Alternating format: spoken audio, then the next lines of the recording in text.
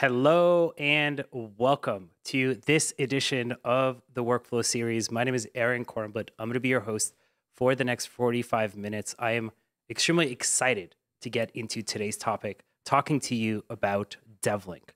Now, we see returning members in the chat letting us know where you're joining us from. So we've got Jessica from Oklahoma. Welcome.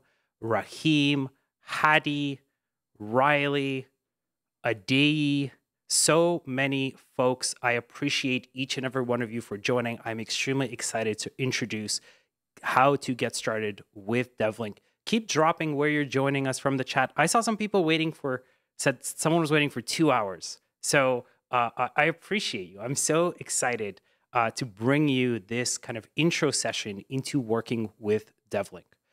So we're going to do that. We're going to welcome Victoria in just a moment. A few things. I just want to talk about a few things before we kick this off. First off, I have a poll at the top asking you whether you're a Webflow developer or a React developer. And the reason is I want to make sure we're catering the content to you. So far, we've got 80% of you are Webflow developers. Maybe I got to expand it. Maybe all of you are other. We've got about a few React developers and some folks who are neither. So my goal is to turn you into somewhat of a React developer today. Second point of, let's call it housekeeping, if you will. Go ahead and drop your name in the form that Nelson just dropped. You're going to get your name and title at the end. It's a little special thing we do every workflow series. So that's what, I wanted to kind of talk about before we jump into today's topic. Extremely excited. So just a few more folks are joining. Let me highlight a few here. There we go. We've got Hadi, Ferdy, welcome. So recognizing we've got Tom from Norway, Dimitri, Mahmoud. You've been waiting for days. So have I. This has been the highlight. This is going to be the highlight of my week, and I hope it's your highlight as well. Lily from Seattle. Unique, thank you. Hopefully my beard will be as strong, or the topic will be as strong as my beard. Okay, so we're going to talk about getting started with DevLink in 3 ways, as we often do on this stream. We're going to start with what is DevLink. So Victoria Plummer is going to talk to us about what DevLink is. Then we're going to build live. We're actually going to become React developers. We're going to start in Webflow, and we're going to add to an existing React app. And then we're going to go into Q&A. So at any moment, if you have questions, go ahead and drop them in the chat. Nelson is going to help me curate those questions and bring them to Victoria. So that is our 3-step plan for today. Extremely excited. So without further ado, I am extremely excited to welcome none other from our Devrel team, Victoria Plummer. Victoria, welcome to the Workflow series. Hey, Aaron, how's it going? It's exciting. It's an exciting time. We've got so many folks that are super excited to learn about DevLink. I'm super excited to have you. Before we jump into DevLink, Victoria, how about a quick introduction into yourself and what you do at Webflow? Absolutely. So as you know, my name is Victoria, and I head up content for developers at Webflow. So Webflow has a couple developer products, including the newly released DevLink from Webflow Labs. But we also have an API, and we support apps that you can use with Webflow via the API. And so work to create content, sample apps, example code, all of the guides that you need to be successful with our developer products. Amazing. And we're so honored to have you here. We've worked together in the past, and it's so good to be back on a stream with you. Thanks. Now, I'm going to ask you a lot of questions today, but I think the most important one is, what title would you dream for in the credits of the Workflow series? Yeah, I think my favorite title would be no coder turned coder. Because like you said, we've worked together for a really long time, and we worked in the no code space. And I got bit by the bug to understand, how to talk to computers and how to make them respond in the way that I'd like them to. So now I'm a full-on developer and work with developers every day to create apps, solutions to problems, automation, all that fun stuff that we love over here. Awesome. So coder turned coder. Nelson, if we can update Victoria's title in the credits, and go ahead and submit your name if you're watching, and maybe you'll get that title as well. And maybe by watching this, you'll consider yourself a coder as well. So Victoria, let's jump into today's topic. What is DevLink? And why is the G train always delayed? Those are the two things I want you to help me with. I can't tell you why. My uncle used to work for the MTA, so I can ask him. Retired after like 40 years or something. But I can talk about DevLink. I consider DevLink to be a bridge between designers and developers. You can design components in Webflow that look the way you want them to, act the way you want them to, respond the way you want them to, and then you can send them to a React project using DevLink. All the code will be exported, it'll be ready to go, and developers working in React can focus on connecting it in the app how they'd like it to work. Got it. So design, develop in Webflow, bring to a developer who can incorporate it into a React app. That's that bridge, right? So being able to bridge between a Webflow developer and a React developer. But more specifically, what would you say is the benefit to, folks, 80% of the folks watching who are Webflow developers, and what is the benefit for those React developers of using DevLink? Yeah, so I think one common example would be having a marketing site and then having a production app, like a SaaS app, that runs on React. So while Webflow is amazing for serving up static content or content driven by our CMS, if you want to respond to user interactions with extended functionality, you'll need to use a React app, especially to have it respond quickly.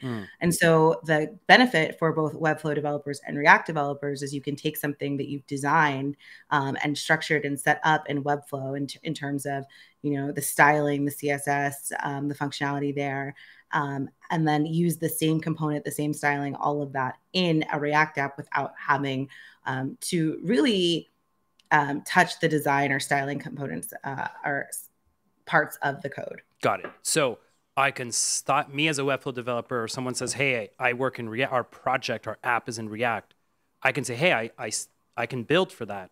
And as a company, if my marketing site is in Webflow where I'm creating a bunch of assets, I can then repurpose those assets, within the app and vice versa, right? If that app is in React. So, benefit from the React developer who's just like, hey, update the styles, I get them, right? Webflow can develop in an org. I have like a more unified look. So like the advanced part of Webflow in terms of like the interactions and setting visibility and things like that, you can still do those all in Webflow. Those don't have to be then recoded or re-engineered in React.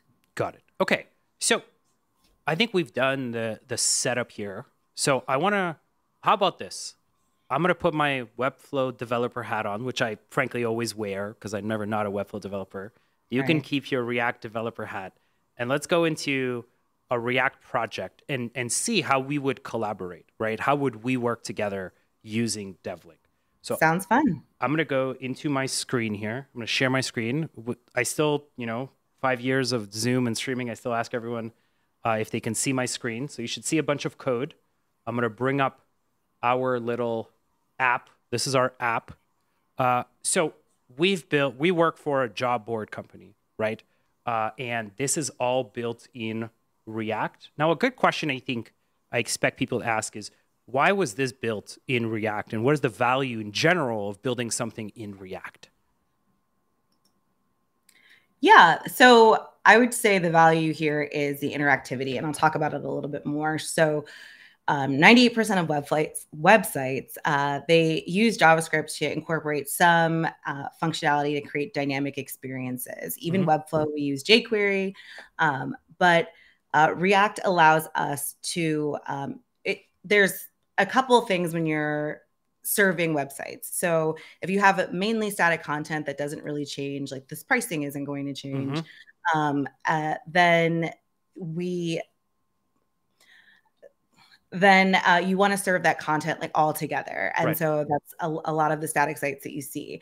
But if you want more interactivity and app-like experience and pulling from APIs or pulling from dynamic data sources, then you want to use something that can handle that and call APIs and serve that content like React, which is a front-end framework.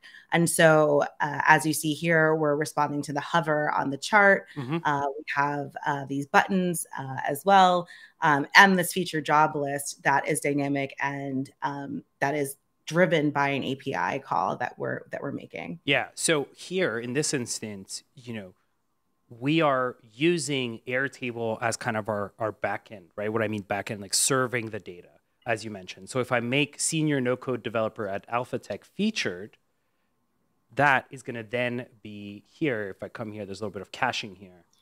It's going to appear right here, right? So, we're using React because our backend, our data, we have to make those API calls to Airtable, but you might, do it to Lever or Firebase, Supabase, any other kind of application, right? Or database. And that's why we've gone with React. Exactly. There are some cases where, you just simply can't use the Webflow CMS or you can't use Webflow e-commerce because you need to use that dynamic data source. And so using something like React will help you keep that dynamic ability and still connect to those external data sources. Got it. So everything you all are going to see today is, built by Ben. This amazing, here you go. That's Ben right there. So shout out to Ben. You can actually go grab this on GitHub and rebuild this whole application on your side. If you click on the link in the description, this is accessible. So everything we're doing today is already here. So just some context there. Okay. So I have... It got really dark. It got really dark on your side? Yeah, I think it's about to storm over here. Oh boy. As we can hear you, we can see you. You're looking great. So we're good to go. Let us know in the chat if Victoria's still audio's A-up and okay. So I have Webflow. I have this app. I also have the code that I showed at the beginning. Could you explain to me, Victoria, like what role does Webflow play here? Because if I look at this, we're not going to this URL. How should I think about those three things together? Absolutely. So Webflow plays a really important role in this app. If we looked at the app, we saw that all of the sections of the React app are components that are built in Webflow. And you build a React app by connecting or kind of like stacking components together. And so what we were able to do with this, or what Ben was able to do, amazing guy and developer, was able to create these components in Webflow, style them the way he wanted, get the text correct, get the positioning all correct, get the padding, all of the design elements that you really care about, and then export this using DevLink into a React app. Okay, so every piece of this right here, right? So this kind of section at the top, right, this section is a component that we see right here. And how we bridge the website to the React app is via DevLink. How about, do you think it's worth showing just quickly how that works, right? Not absolutely. the simple, but so talk to me about how do I find a component that I've built in Webflow in this kind of React app that we've synced using DevLink? Yes. So if you go over to your component section, yes, and the components bar, you'll see this little link icon. And if you hover over it, it says export components. And you're able to, you'll have a little bit of configuration steps here and install and config. But which are really straightforward. And once you configure your project up in your local development environment, you can then sync your components from your Webflow project by running this command in the bottom there. Okay. So I've copied that. I've gone into my terminal. I'm going to go ahead and run that command. Right now, it's exporting the components from Webflow and then somehow bringing them into React. Where do those components now live in my React project right here?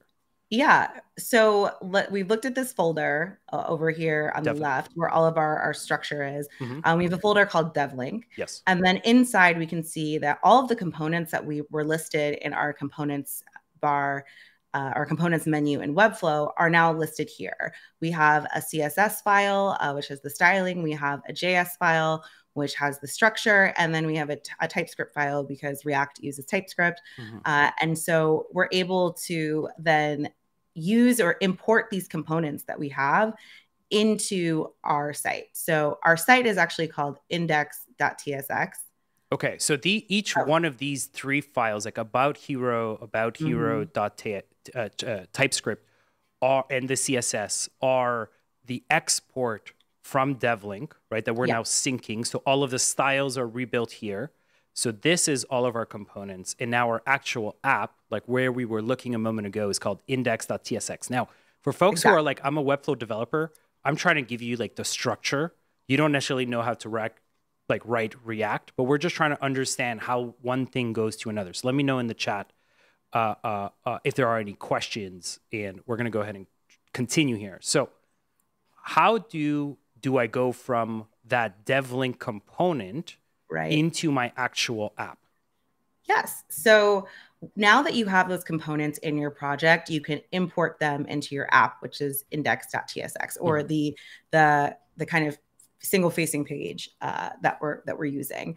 And so here you'll see we've imported a list of components, including job listing, new nav, the pricing grid. And so for any component that we want to add, we'll import it. And then now once we've imported it, it's available to use within our app. So now that we've imported it, you can scroll down. Okay. And we can start looking at the structure of our page. So we can start looking at I think I would want to start at the nav bar. Sure. Because people can see like how it's a stack of components, right? So we have the header or the head, we have the new nav bar, and then right below the nav bar, we have the hero.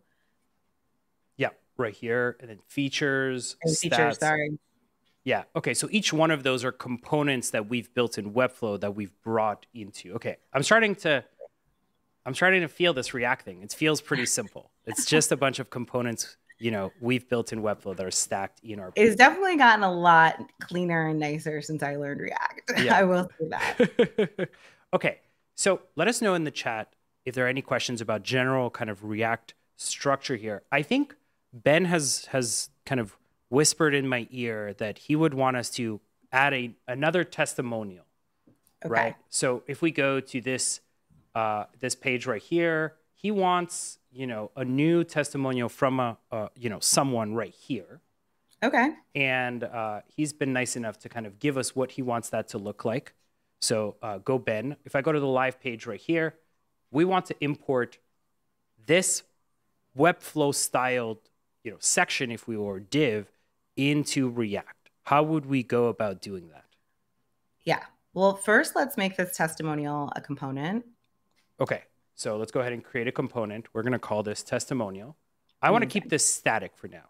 So I'm creating a component. And there you go. I've created my component. And like I said, I consider DevLink the bridge. And so to cross the bridge, we need to, every time we make a change, we need to cross the bridge again and run that sync command that we found in the components menu where we were linking with the DevLink export components. Okay, so I need to run this right here. Exactly. I'm doing both. I'm like, I know Victoria's the developer, but it's all on my screen. So she's going to talk me through this, but I don't know what I'm doing. So I got to go here. I'm going to go into my terminal, and I'm going to go ahead and sync, right, that again. So let me we're exporting components. Success. Okay, so now where do I find that component that we've just built in Webflow? Yeah, we should be able to find it in that DevLink folder that we explored earlier. And we should scroll down. It should be alphabetical, and we should find testimonial and the three file types. So now to use this in index on our app, we'll go to index.tsx. Okay, so this is where I'm just trying to understand. So this is where the actual component lives now within our React, right? Yes. It's been exported out of Webflow and brought into React. So now we need to add it to our page. It exists in our project. Is that right? Is that the right way of saying that? I don't know. Yes, it exists in our project, right? So we have exported it to our local project, and now we want to import it. We want to import that component into our apps page. Okay. So here are all the components that we can then use in the actual kind of index, right? So Exactly. here we're going to bring in testimonial. You got it. Okay. All right. I'm a React developer. I'm so close. This is so much fun. Okay, but that doesn't put it in my page. How do I actually add it to the page? So now you want to navigate through your page and how you've structured all the components so far and figure out where you want to put that testimonial. So I think right after brands. Yes, I do think that this component right here, if I look at this, and let's just go check, like what does brands look like? Let me find it. Let me just add an instance right here. Okay, yeah, I have it twice here. So yeah, that is what I want. So it needs to be after this right here. So I'm going to go to the code. I'm going to find where we're kind of inserting, adding brands. And we're going to go ahead and how do I add testimonial right there? Yeah, so just as you see brands added, you'll put the component name in between these two signs. I think they're brackets. I don't know what lobsters. They are, they're lobsters. I think that's the official. These are sideways must, and these are lobster pincers. Okay. If anyone has better suggestions in the chat, we're going with lobster pincers. Please give us the technical term because I've just completely lost that one today. So we'll add testimonial. You'll see the IntelliSense works really, really nicely. Oops. And for the most part, because we can just include that backslash there. There you go. Lobster. Sideways lobsters. Crabs. Maybe I think lobsters is forward and crabs would be, I don't know. Yeah. Crabs is okay. Sideways crabs. Okay. So I've added testimonial here. Now it is in my page. Right. So we'll want to save this. We're saving. And okay, we have testimonial. Amazing. Is that done? That's it? Oh, wow. Let's look. There she is. Oh my God. That was, so I'm just going to update my LinkedIn profile here to React developer.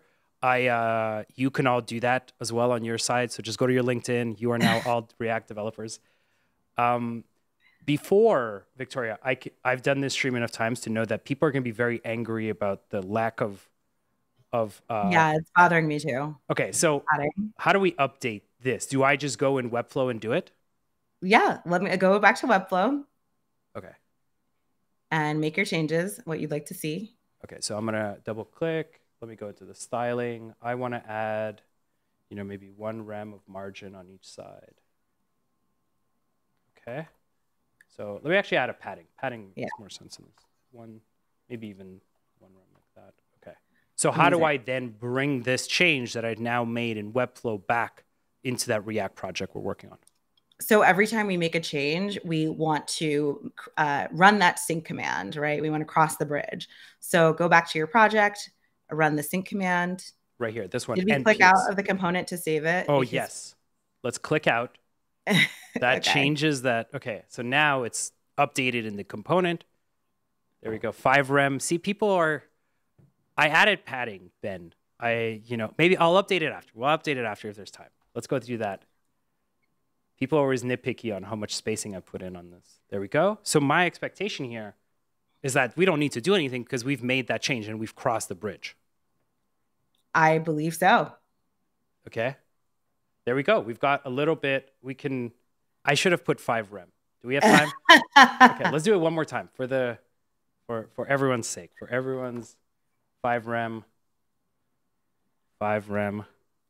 Okay, there we go. Let's go back here. Let's click out. Right. Go here. We run that again. Okay, let's let that run. Success. There we go. Refresh. Oh, we did not get it. Did we not click out long enough? Let's do that one more time.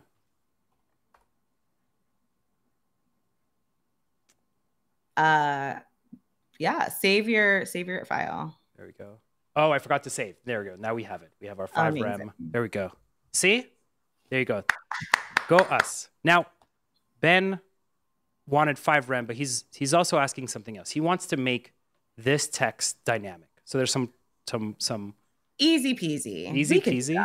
And there were some questions around properties and things like that. So how do I make something dynamic? Yes. In Webflow and React, talk to me a little bit about this. So in your design, you probably know what you want to be dynamic, what you want to change, or information is going to come from an external data source, but you still want to be able to design some content. So you can still do that in Webflow, and then knowing that that's going to be dynamic, set up some properties in order for that to change based on where that information is coming from in your React project. So let's say that this was coming from a set of Google reviews or something like that, that change every day, or the data set grows larger every day.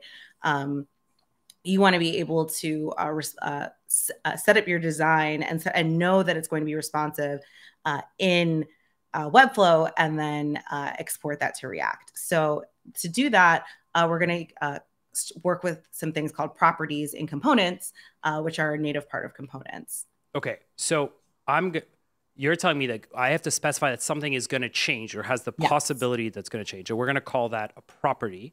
Yes. Do I do that in Webflow? Yes, you do. Okay, so just like I would have a property in my component, I can now kind of add a. Is that should I add it just like I do in Webflow, where I can make something change every time I have an instance of that component? Yes. Okay, so let's say I want this to change. Do I just simply add a property like this? Yes, and you can call this property quote. Okay. You got it. Okay, so now I've said that quote might change every time this instance, is added to my Webflow website, but how do I make that change in React? Yes, so let's click out of this to save that change. Okay. And then we've made a change. So let's cross the bridge and sync again in our Webflow project. In our React project. We need some t-shirts like cross the bridge, developer and Webflow and cross. Well, some people will make that happen. Someone is going to make that happen. So crossing the bridge means syncing. So I'm going to go ahead and sync.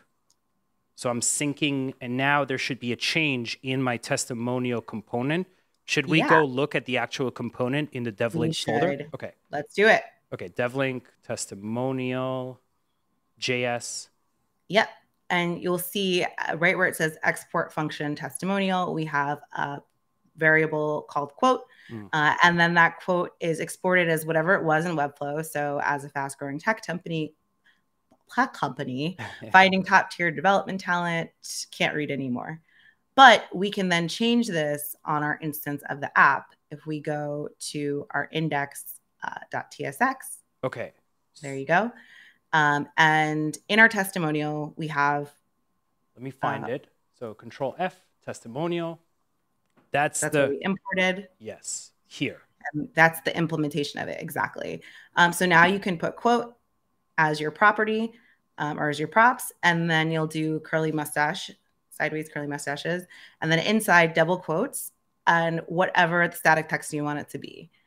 And so while Aaron is adding static text here, you can imagine this being a variable coming from a external source. So like, again, if this were Google reviews, it would be, the next review and the text that was in that review is a variable versus just static text that we're adding right now. Okay. So let me say that back to you if I understand this correctly. We've added the component.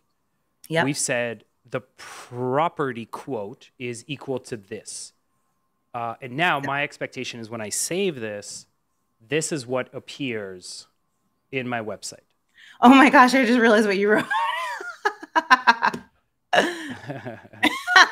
Okay. So that works.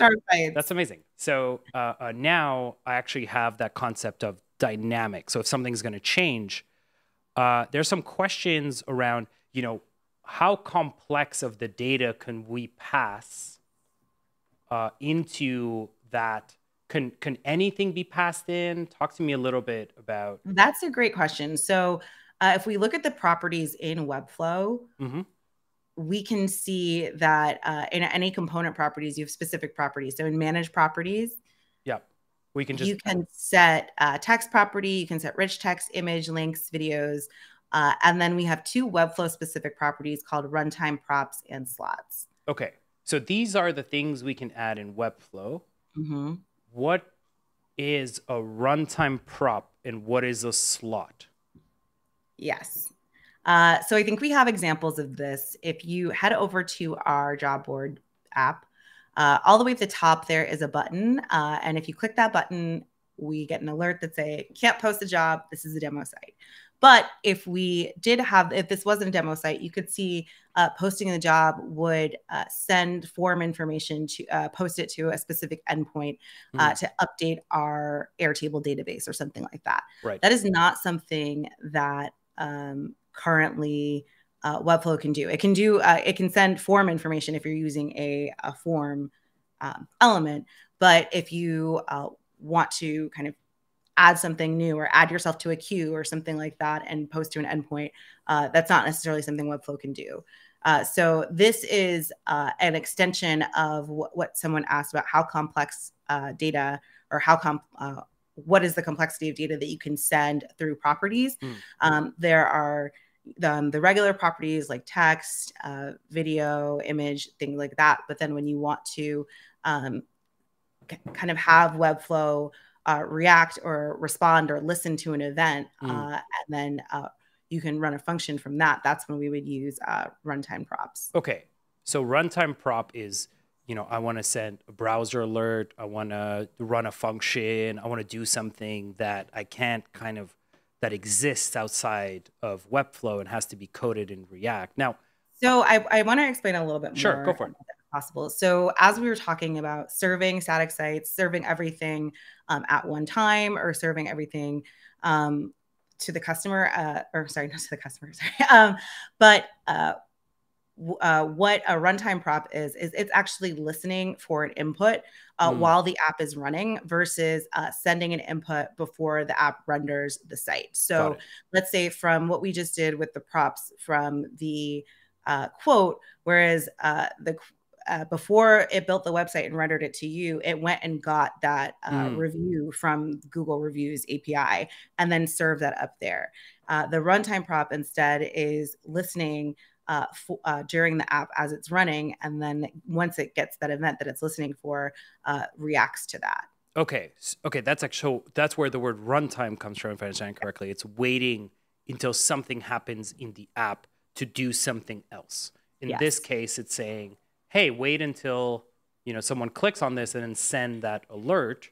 So just so people can understand this, and maybe for myself, let's go into how this looks in Webflow, and then we'll see how it looks in React, just so folks can kind of understand here. So if I want to add, so I'm here in my nav bar, and I go into my nav link, I have a runtime prop that I've called post job. Right, so I've just called it that. It's not handled in Webflow. Can you help me understand how I see that in the React app in the code? Absolutely. So we've already exported this. So let's look at our app. Okay. I'm here do you want me to index or in the actual component? Let's look at the component first. Sure. Okay. Oh, no, we've already looked at props and components. We can just do this in the index. Okay, sure. So if I go into the index and let me find, this one was called nav, if I'm correct. Yep. It's in the nav, and then we have post job. That's the property. So that's the runtime prop that we have here. Yes. And it's listening for on click, and then responding, and then on click it's responding with a function. So when someone clicks, it's responding with a function. And so we're using an alert pop up, but this could be a fetch request and posting something to an endpoint, requesting new data. So sending, instead of preloading it, only getting information from an API when requested, so on and so forth. Okay, understood. So this is essentially saying the post job, the thing that it does is wait until someone clicks and then sends an alert. But it could be like, hey, go fetch additional data. Go, knock Aaron on the head. I'm not sure what it can do, but it's got to do something when that thing is clicked. Yeah. Got it. Okay. So that was the first one. That was runtime props. There's some questions in the chat around what are slots. So if I go here, I have runtime prop, which we just covered. What is a slot? So we also have an example of slots in this visual development job board. Ben really thought of everything. So if you scroll down, you should see something that is also responding to you. It's pretty dynamic. Like this chart here. Okay. So this chart is not standing alone. It's actually part of the component above it. Okay, so this is all one component. Exactly. And so slots really just allow you to use a component inside of another component. So you could think of if you created a button and created a button as a component and styled it in the way that you wanted, and then put that button inside of a card. And now the card component like uses both the styling used for the card as well as the button.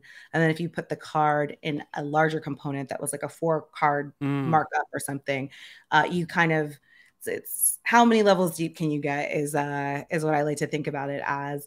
But in this example, we're also showing that using Webflow components doesn't lock you out of using other components you might want to in your React app. So this chart is an example of chart.js. Or implementation of chart.js. And so we're able to use that, able to say that we're using that in Webflow. Okay.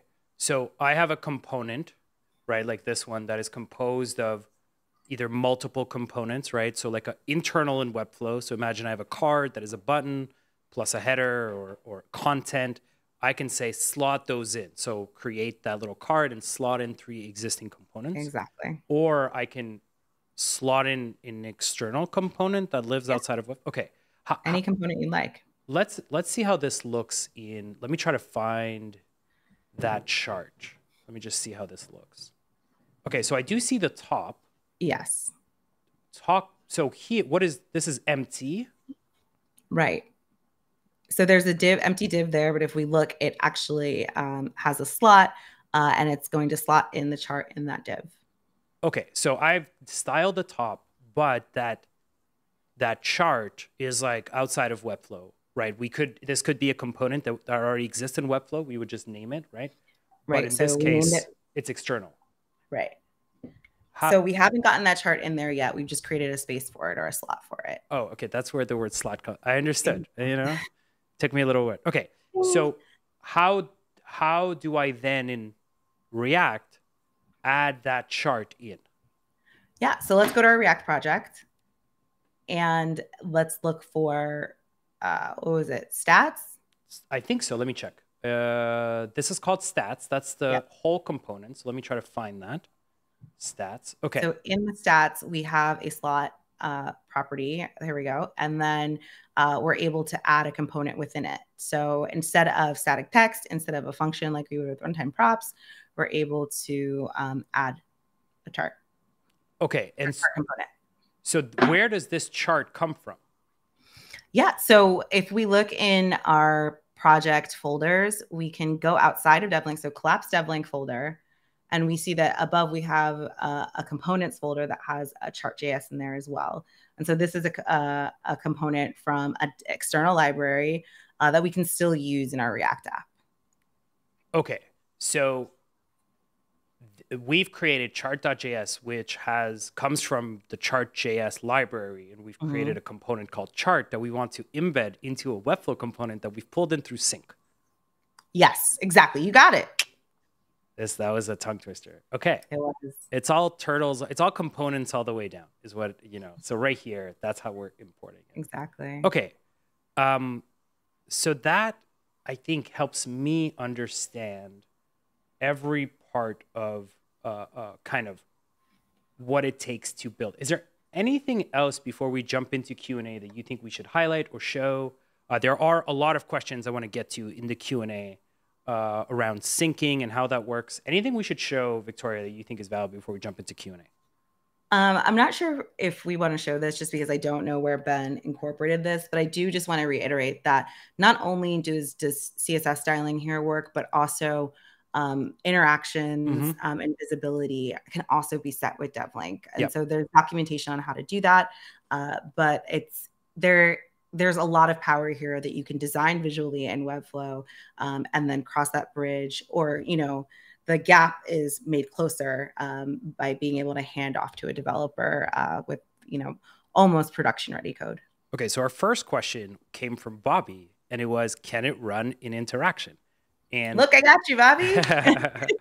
So the answer is, if you have a Webflow interaction, it's going to be included, right, in what your export is, and it'll be there, right? If you want to say, and correct me if I'm wrong here, Victoria, it's if you want to run something, like click this button, do this other thing, that would be a runtime prop. Yes, if you want to, so no, if you don't have to set runtime props for, like, I've used DevLink before where I have said on hover, animate something. Mm-hmm. That I did not need to set props for, Right. because there wasn't anything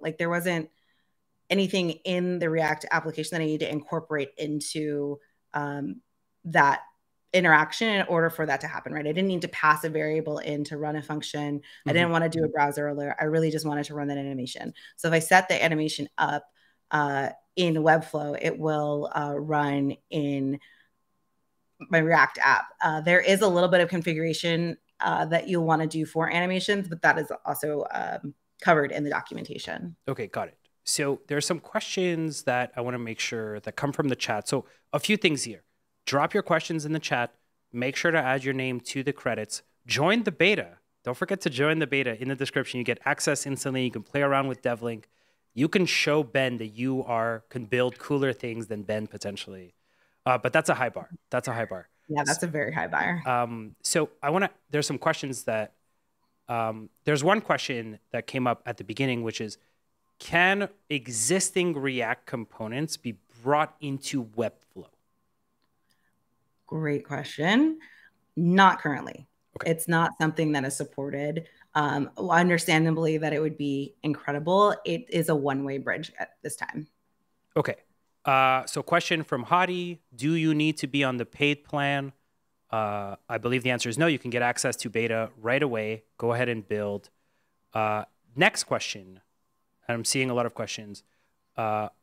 Is React the only framework that you can build on DevLink or Sync? Not Sync. Well, yes, Sync, sure. Using DevLink. Currently, yes. So Ben has built, I believe, a React app and with Next.js, excuse me. But we're looking in the future to incorporate other popular frameworks like Vue.js. Oh, I got a lot of burpees. Yeah. And so the vision for DevLink is to be able to work with any front end framework, but currently in the beta, we're only supporting React. Okay, understood. So let me just make sure, going through the questions, we had some submitted up front. Right, there's one question in the chat is, what Webflow elements are supported in DevLink? Yes. So most of the Webflow elements are supported in DevLink, with the exception of Lottie files and the Lightroom elements. With Lottie, I know that there are some libraries you can incorporate into your app so you don't lose that functionality. And then additionally, anything that is Webflow specific, so Webflow CMS, Webflow e-commerce, Webflow users, the app doesn't have the context to pull in natively to pull in that information from those products. And so anything to do with that are not supported as well. Okay. There's a question that quite a few folks had. So if I bring in a component from, using DevLink and make changes to that component in React, right, and then sync it again, do I lose my changes in that React project that I've made in that project? And how could I think there's one solve from Federico around that. So how should people think about that? So from my understanding, yes. You would lose that unless you changed the name or you changed but you know what? Don't quote me on that. Actually, I believe you would lose that if Federico has a solve. Federico is the one of the drivers and all stars behind DevLink. So major shout out to Federico. But yeah, I would love to know how we would get around that. Yeah. So solve from Federico is have it here. I'm not going to highlight it because I can't quite find it, but is yes, any local changes in your React will be overridden in that sync, but you can always bring a component into kind of natively in your React app once you've made those changes. So any new sync doesn't override your existing component. Got it. Question is, can I create components for an entire design system for a SaaS application? Victoria? The sky is the limit on your imagination there. I think you can. I think it's a great use of it. If you are a Webflow wizard, have all the kind of keyboard shortcuts and can kind of compose in Webflow and then export it out, I think that would be an amazing use of DevLink. Perfect. So question is, do we need to publish the page we are on, right? So I guess this is question, does the Webflow publishing, is it tied to DevLink sync? My understanding, those two are completely separate. Yeah, from my understanding as well. Yeah. And just going back to the design system, if I can, I think you can, what you can do in Webflow is what you can export for the most part into React. So there might be some things about a design system like variants or things like that that Webflow doesn't get into currently. So I just want to make sure that like we're separating those two. But I have seen some really cool templates that are creating kind of UX and design UIs using DevLink. It's really, really cool. Yeah, and the second app that we have in GitHub, so if you go to the clonables in the link, is a weather app that we shown at Webflow Conf that has the kind of like a weather application that fetches data, weather real time. You can go ahead and get that and install it locally. There's a question from Kyle, which is, can we show how it consumes the data? So yeah, I'm happy to show that. Let's go into Webflow. I'm used to saying Webflow, but we're actually going to go into VS Code. And again, Kyle, you can go and download. We're not going to spend a ton of time here, but you can go ahead and have this locally and explore. So if I'm not mistaken, right here, right, we're simply repeating right here. Right. Yeah. So the jobs data is an array, which is a list of information. So a list of jobs. And then we're using array map in JavaScript, which basically lets you go through each item in that list, in that array, and then create a custom output. And so whatever you do in this section that says return will be done for every item in that array. So for every item in this jobs listing, every item in this jobs data array, we're going to create a jobs listing component that has these props. And so this company name prop is now getting the company name from that item in the array. The listing name is getting the listing name from that item in the array, so on and so forth. And so that enables us to dynamically create a list. So if you see in Webflow, on our Webflow project, we only have one styled component for a job. It's very small. Let me try to find it. Yeah, let me try to get it. I can also just bring it in somewhere. I think it's right here. Yes. No, it's not student plans. Here we go. This is right here. So this is the component that we built once. Right. We built it once and we implemented it once, but we implemented it inside of an array map. So when we go to visual development jobs, all of the jobs that came through our our GET request from Airtable are then repeated in this component. Okay. And so that's why the props are so incredible, because as I said before, instead of just having static text for a prop, you now can add a variable with varied information from a list of information or from wherever you'd like. Got it. Okay. So a few more questions. We're going to go to maybe one or two more questions. We are probably not going to understand why the G train is always 20 minutes late. That unfortunately we're not going to cover, but we're going to get to that one day. So a few questions. Go ahead and drop your last questions. Make sure to fill out the credits. We're going to get to that in just a moment. So question that we have. So let me go back so we can see you and I. What prevents a Webflow developer from breaking, or I would say from making changes, right, that, kind of go live? Is there anything that they can do? In the React app? Yeah, in general, like, are there best practices around syncing, things you can do? Yeah, good question. So I believe we included some in the documentation. If not, that's on me.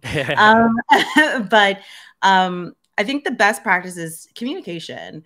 Communicate with developers of what the design should be, what it should look like from a static perspective, and as well as an implemented perspective, where everybody identify where the data is coming from, and so what should be static, what should be dynamic, what should have those props. Right.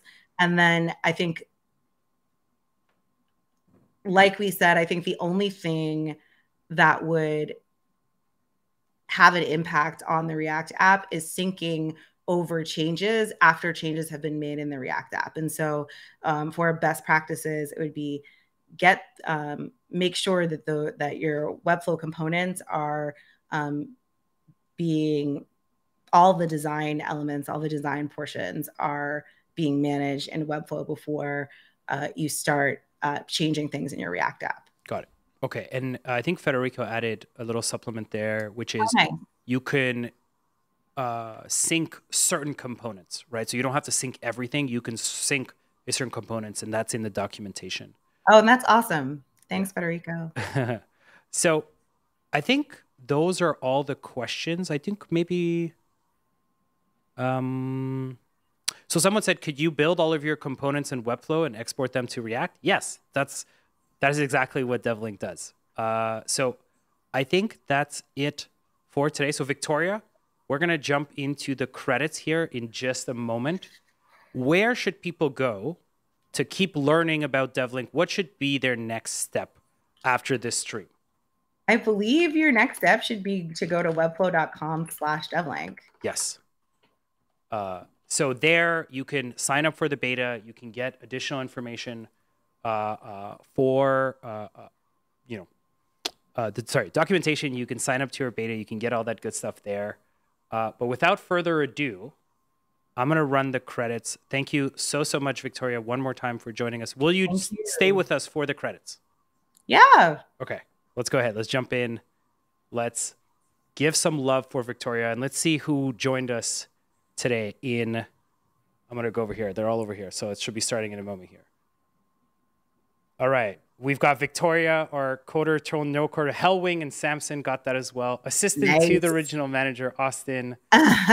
We've got Alcoriel, Bradley, Jigglypuff, Marcus. We've got Tony, John, Brittany, Chris, Skylar. Prototype Picasso, love it. We've got Chris, Jessica, Juan, Penny, Bobby, Tamer. We've got some code wranglers, our UX unicorns, our animation alchemist, Samuel, Alicia. Victoria, one more time, thank you so much for joining. Thank you, everyone, for coming. And I will see you all back here in 2 weeks, and Nelson will be back next week. Bye, everyone.